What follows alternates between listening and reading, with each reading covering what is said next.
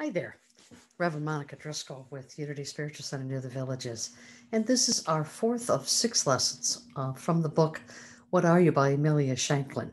And this week's work is titled Your Objective. Your Objective. Now, last week we really focused on life pays, and we spoke about our consciousness about what we give our attention to is what life pays us. So if we're in a state of angst, we get angst. If we're in a state of joy and love, we find joy and love.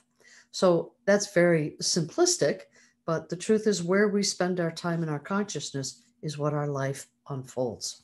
This chapter, Your Objective, is more about the single line of focus of being so clear on what it is you want to have happen, and then letting nothing get in the way of that objective, your objective. What is your objective?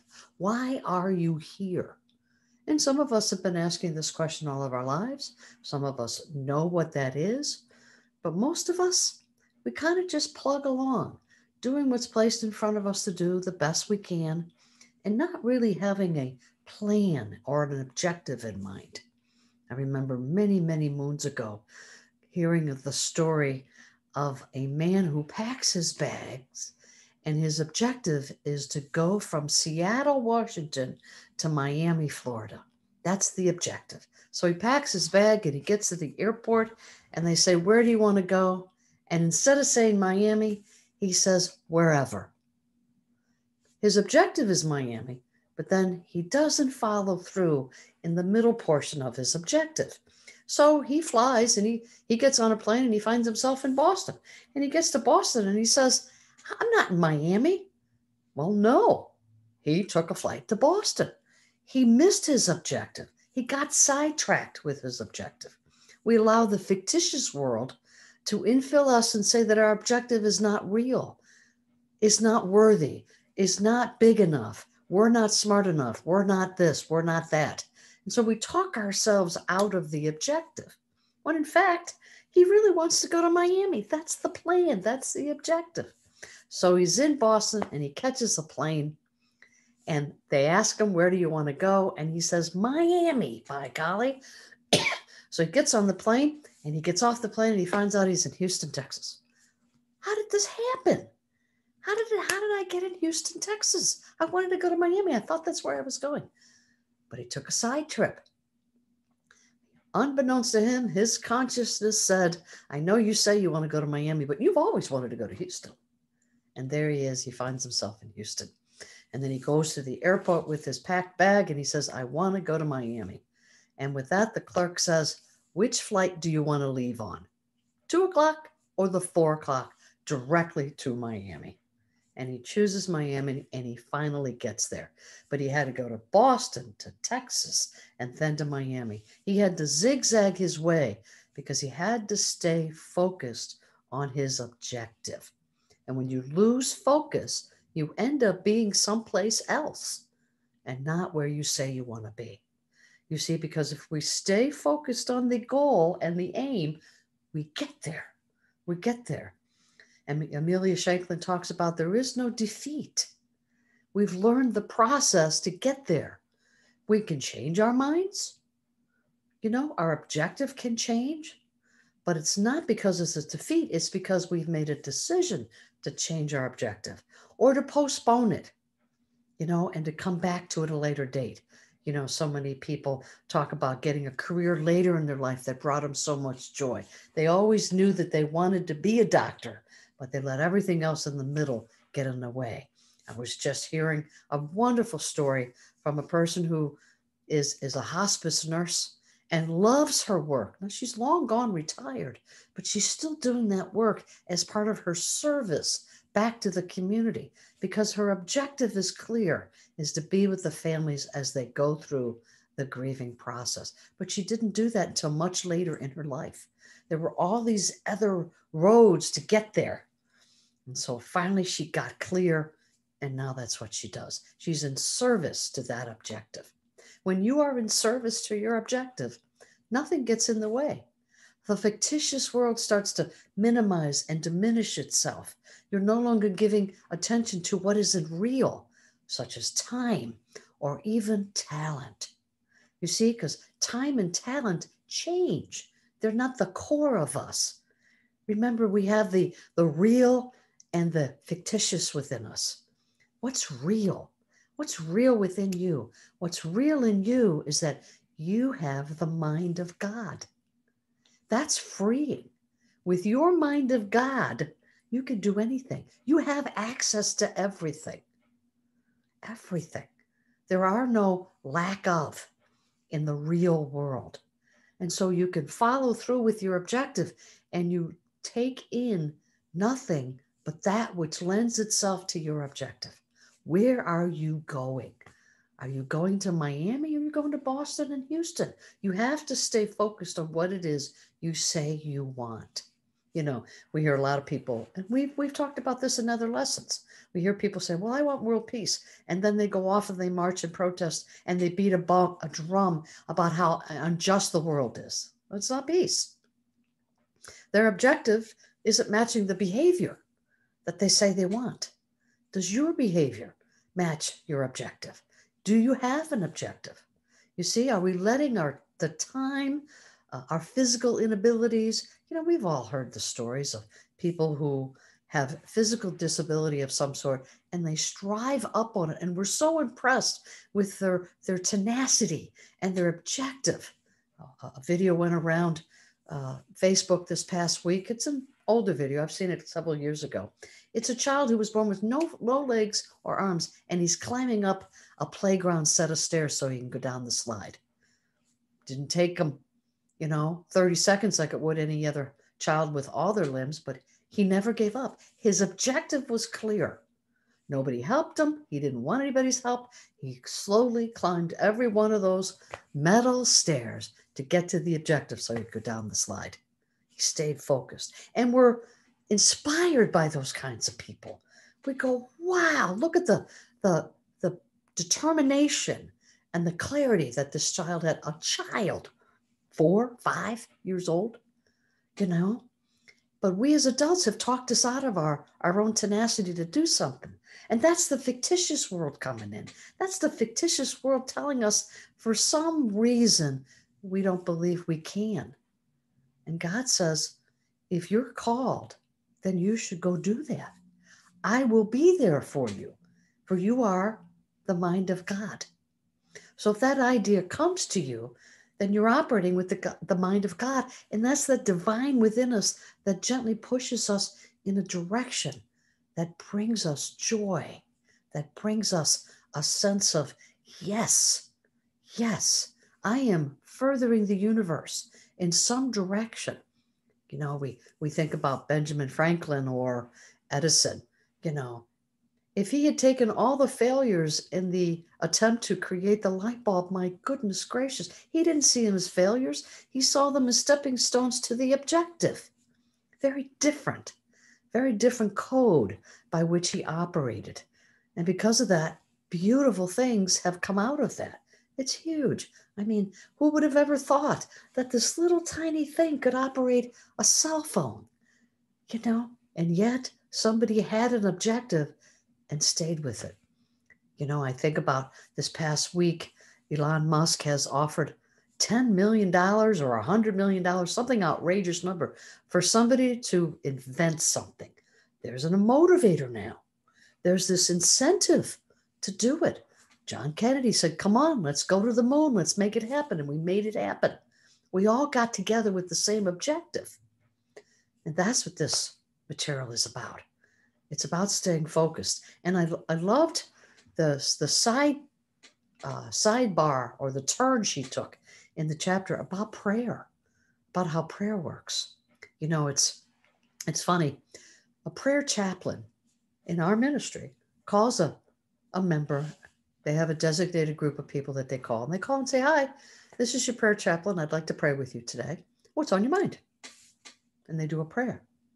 Now, the prayer chaplain doesn't call back a week later to see if the prayer was answered. The prayer chaplain knows that they have put into motion the prayer, the need, shall we call it, although I don't like to go there often.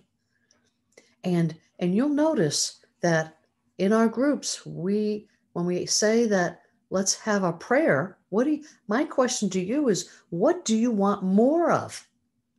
Because then we're giving our attention to what you want in your life and not things that you don't want. You don't want to focus on the reason you need the prayer, and many of us will go there. We want to tell the story behind the need of the prayer.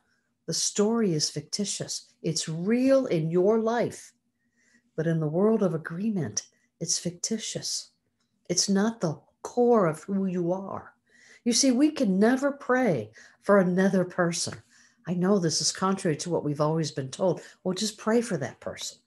When you call silent unity and you express you've got a concern for another person's just been diagnosed with something, and you're calling silent unity, and you say, my friend is going through this awful experience, and they will divert you to your fear. They will pray for your trust in the process. It'll shift because you're the one actually calling for prayer. And they will include the other person because that's our expectation of that. But your real objective is to not feel what you're feeling, the sorrow, the discontent with your own life because this other person has taken on a negative turn. You see, because that's the fictitious world. You see, we have created this environment where we think we can control the mind of another human being. We can't, ever. You cannot dictate to another human being what they can or cannot think and say. We can impose penalties. We can invoke the fear factor in there. Yes, all that's true, but it's fictitious. It's not of the real world. You are in charge of your mind. So if I'm praying for you, you have to want that prayer from me, which means you're receiving the prayer. I am not giving it to you. I'm not doing anything to cause that prayer for fruition. The only person that can cause prayer to be answered is ourselves, you see. And if we focus in our prayer work on what somebody wants more of, it changes the directory of our minds to the positive aspects of God and not these fictitious aspects that we blame God for. God answers all prayers through our thinking, through our consciousness. We get to choose what we're listening to. And only you can decide what you want to water, fruit, and flourish in that objective. So what's your objective? And she ends the chapter by talking about being in service. Wow, being in service. And being in service can be defined many, many different ways. We have the one extreme where there's Mother Teresa, and then we have the other extreme where we have a hospice nurse who simply picks up the phone and says, "How can I serve you?" Wow, you're being in service to another person because of your gift. There is no definitive place in life for you while you keep your mind purposeless. You have no place to go if you don't have a purpose and an objective. It's boring. You're the one sitting out, looking out on the window day after day, wanting to know why no one will visit you. Your purpose at that point is to feel sorry for yourself. Your purpose is to wallow in that. And is that what you want more of? You'll say your prayer request might be something like, "I wish I had more people in my life." And then we turn down invitations to meet people. You see, you're saying one thing and then your behavior's putting you in a different direction. And then we complain that our prayers aren't answered. You see, we have to be willing to stay focused on what it is you want. You want more friends in your life, you must get out there and create them. They're waiting for you. If you want a different career, you need to say, what brings you joy? What brings you excitement? Because in that excitement, you will be in service. You see, we have this wonderful spiritual community. There are so many ways to serve, so many different facets of your beingness that bring you joy.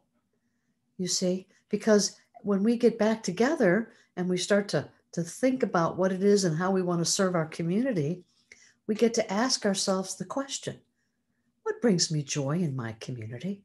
What is that? Maybe it's doing dishes, or maybe it's standing out front helping people find where the bathrooms are, or maybe you want to be an usher. What brings you a joy so that when you go home after that moment, you feel good about yourself? Because that's what you want to do. Because when you bring joy to your life, you're bringing joy to everyone around you. You see, your purpose and objective will never take away from somebody else's purpose and objective. You're either working together on that objective or there's two separate objectives. There's no competition. Nobody can tell you you can't do it. Only you determine whether you can do it or not. You want to have that fire in you to do it. And Amelia Shanklin is reminding us that our objective is purposeful, not purposeless. When we are purposeless, we go nowhere and we feel defeated and we feel lonely and we feel like something's missing in our lives. You see, because when we work in the God's world, not in the time world, we achieve wonderful objectives. You can finish one objective, pick up another one. And you can continue to have purpose and objective in your life long past your working years, long past your, being in the corporate ladder structure, long past in what people would say, I get it all the time. Why, you're still working? Why don't you retire? I'm like, I've been called to do this. This is my purpose, and I'm good with that.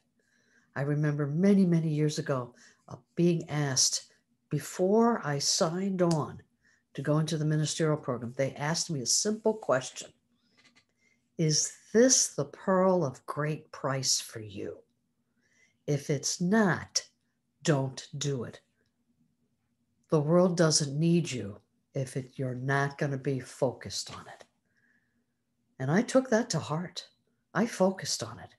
I sat in prayer with it and said, seriously, what is my pearl of great price? What is it that brings me joy? And I went, wow, seeing the light bulb go off in another human being when you give them that moment to see that their life is more. There is so much personal satisfaction in that. It brings me such joy. And I'm very grateful that I'm able to express myself in this manner. We've all had careers. We all are working on our careers, whatever we are in our endeavors, raising grandchildren, making our home as comfortable as possible for anybody who enters it. Whatever your purpose is, don't let anything or anybody get in your way. Don't let that fictitious world tell you you're not good enough. You have the mind of God in you. Let that divine mind guide you in all that needs to be done to achieve your purpose. What is your purpose? And that's the question for today's lesson. Maybe you've had a purpose and you fulfilled it. Are you living in that state that, well, I already been there, done that? Really? You're still breathing. You're still in this human element. If your purpose is to love and serve and know God more, and then we get to say no to all those things that do not meet that purpose. What's your mission? What do you want to have happen in your life? What's your objective?